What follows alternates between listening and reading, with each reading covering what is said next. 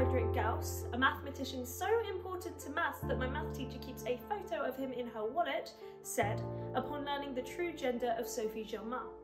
Germain was the first woman to be awarded the grand prize from the Paris Académie des Sciences for her work in elasticity, and took groundbreaking steps towards a proof to Fermat's last theorem, a maths problem so difficult that it took mathematicians over 300 years to solve.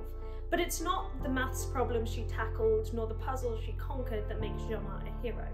To understand what does, we need to go back in time. We're in Paris in the 1780s. The Bastille has just fallen.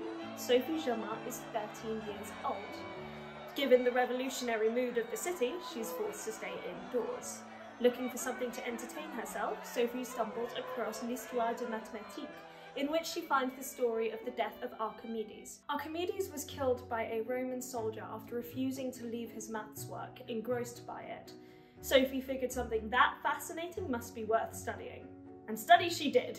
She pored over every book in her father's library on mathematics that she could find, even teaching herself Latin and Greek so that she could read the works of Newton and Euler.